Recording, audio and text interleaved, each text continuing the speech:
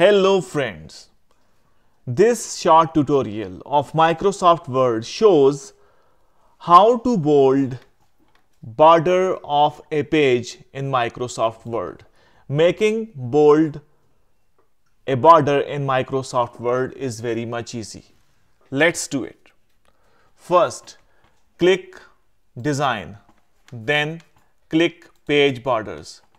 And from here you can select page border. I select box, and then from here I will just find the design of that border. I select this border. Now I will from here I will change its thickness, and this is his thickness.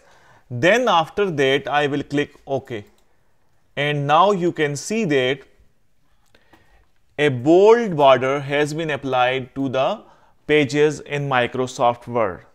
So if this video helps you in any way, please subscribe my channel and hit the like button. Thanks for watching. Thanks for your time. Goodbye.